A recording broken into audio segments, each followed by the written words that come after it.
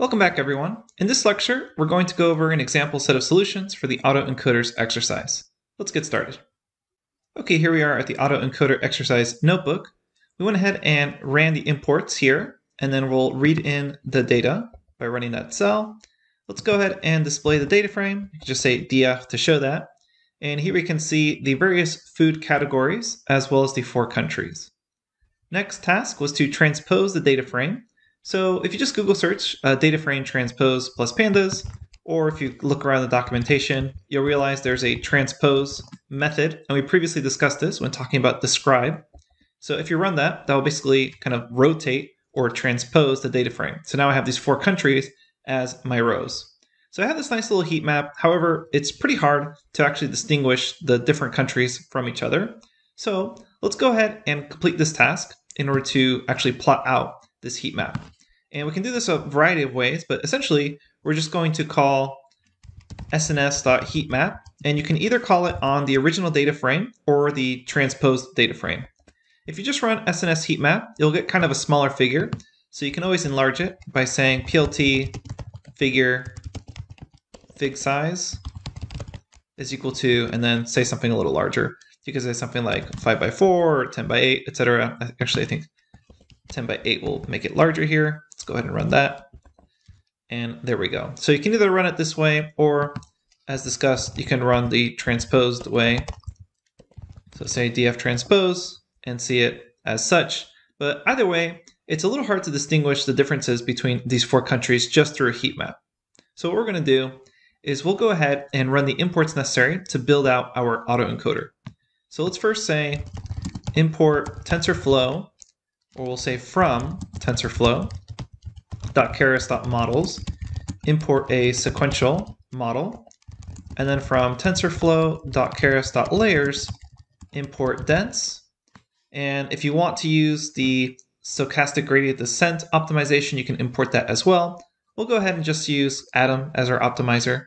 So let's go ahead and we'll go ahead and use stochastic gradient descent as our optimizer. And to use that, we'll simply say from TensorFlow.keras.optimizers, import SGD, go ahead and run that. And so now we have our imports. Let's go ahead and create the encoder. Lots of different ways you could have done this, but here I'll just say encoder is equal to an instance of sequential, and we'll follow what the task said, which is a dense layer starting with 8 neurons as our unit, then the activation function of rectified linear unit, and then we have to just specify here the input shape is equal to starting at 17. So we go from 17 straight to 8, and then next here for the next layer we'll go from that 8, so add another dense layer, down from that 8 to the 4, activation function equal to rectified linear unit. And it's up to you. If you want, you can continue specifying the input shape from before, but if you just stack these right on top of each other, you don't necessarily have to. So optionally, you can keep specifying input shape like this from the previous layer just to make sure you keep your layers in order, kind of in your own mind, but really it's not necessary because we're adding it in order right after the previous layer. So we'll say encoder and then finally add in dense. Let's go ahead and bring it down to 2 units and an activation function of rectified linear unit. Okay, so there's our encoder. Next, we're going to create the decoder. Essentially operates the exact opposite.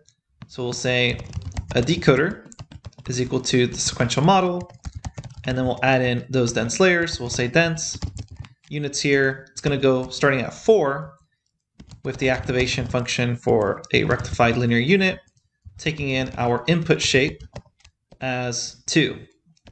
So recall that this 2 right here is the final layer of the encoder, and it's kind of the middle hidden layer throughout the entire autoencoder.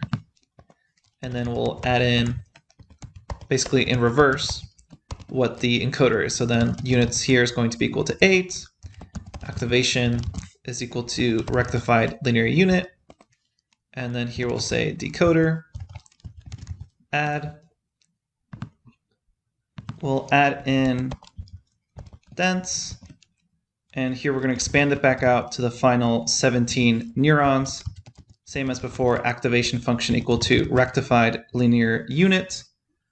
And then what we'll do here is complete that decoder. Then after that, what we're going to be doing is we'll simply say create the autoencoder combination, which is autoencoder is equal to sequential and then encoder with decoder. Then beyond that, we'll say autoencoder and we'll compile it. The loss here, because it's a continuous value, should be mean squared error. And let's go ahead and say our optimizer is equal to stochastic gradient descent. And we'll start off with a learning rate of 1.5. Go ahead and have that. Then we'll create our min-max scaler to scale the data. And what we're going to do is make sure we transpose the data, since really what we have here are 14 feature columns and only 4 rows, so 1 per country. So to do this, we'll say from sklearn.preprocessing, go ahead and import min-max scaler. Create an instance of our scaler. We'll say scaler is equal to min-max scaler. Create the scaled version of our data frame. So say scaled df is equal to scaler, and we'll simply just fit transform on everything. So fit transform, except recall here we'll say fit transform on transpose, and to make sure it's a NumPy array, we'll also say values after that. So then note here the shape of our scaled df. If we ask for the shape here, it's 4 rows by 17 features. Now it's time to fit the autoencoder to the scaled data for 15 epochs. Let's go ahead and do that. We'll say autoencoder fit scaled df, epochs, go ahead and run it for 15. Run that. Should be very fast because it's an extremely small data set. And then next we'll run the scaled data through only the encoder and predict the reduced dimensionality output. So in that case, just as we did in the very first couple of lectures, we said encoded 2-dimensional version is equal to encoder.predict scaled data frame. So after running that encoded 2-dimensionality, you should get probably something that looks like this. Depending on how many epochs you ran for and your particular random initializations, you may actually see an entire column be zeros. So keep that in mind. Let's go ahead and now join the encoded 2-dimensional data with the original country's index. So one way we can do that is by simply saying the following. Recall that if I say df transpose.index, it's the same as grabbing the actual columns. So I have England, Wales, Scotland, and Northern Ireland. So I'll say my final results are equal to pd data frame, where my data is the encoded 2-dimensional version.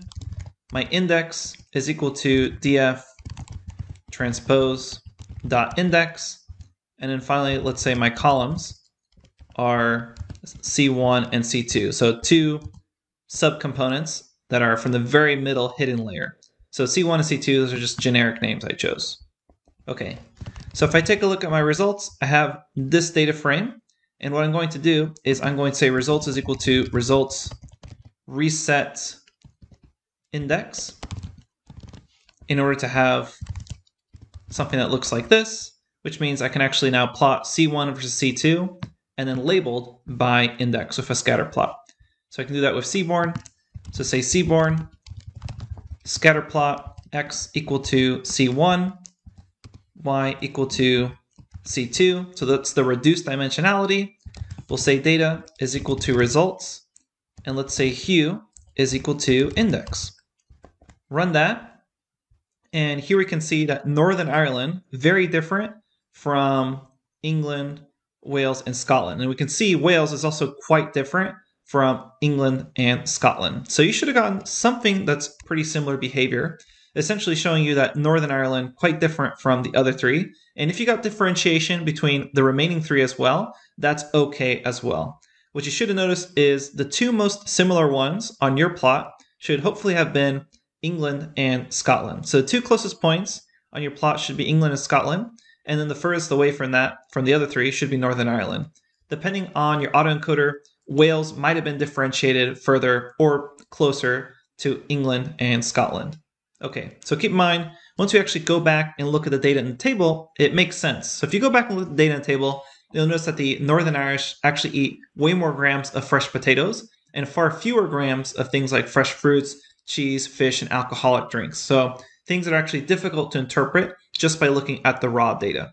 So it's a good sign that the structure we visualize actually reflects a big fact in real-world geography, since Northern Ireland is the only of those 4 countries that's not on the actual island of Great Britain. Okay, and we have a little link to this video in case you're confused over the differences between England, UK, and Great Britain.